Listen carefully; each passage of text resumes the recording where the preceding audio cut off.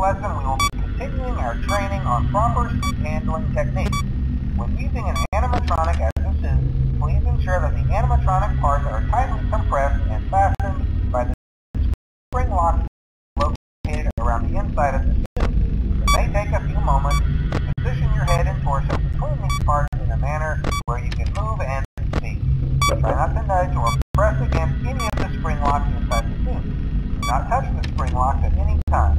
Do not breathe on the spring locks, as moisture may loosen them and cause them to break loose. In case that the spring locks come loose while you are wearing a suit, please try to maneuver away from populated areas before bleeding out, as to not ruin the customer experience. As always, if there is ever an emergency, please go to the designated safe room.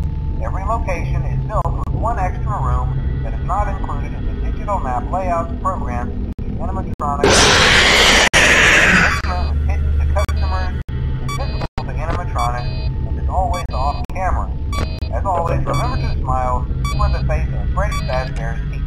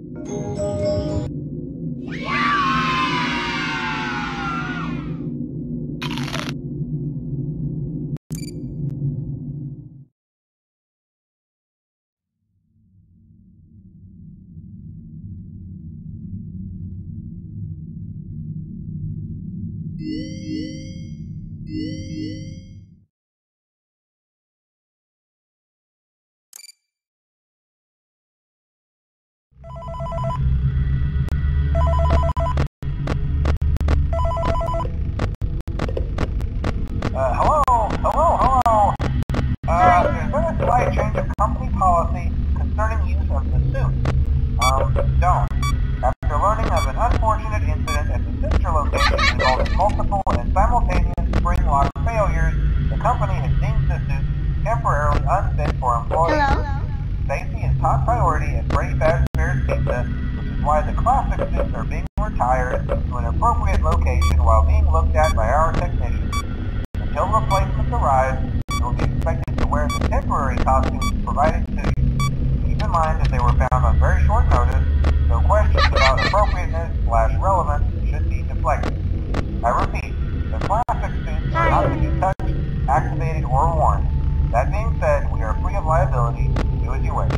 As always, remember to smile. You are the face of Freddy Fazbear's Pizza.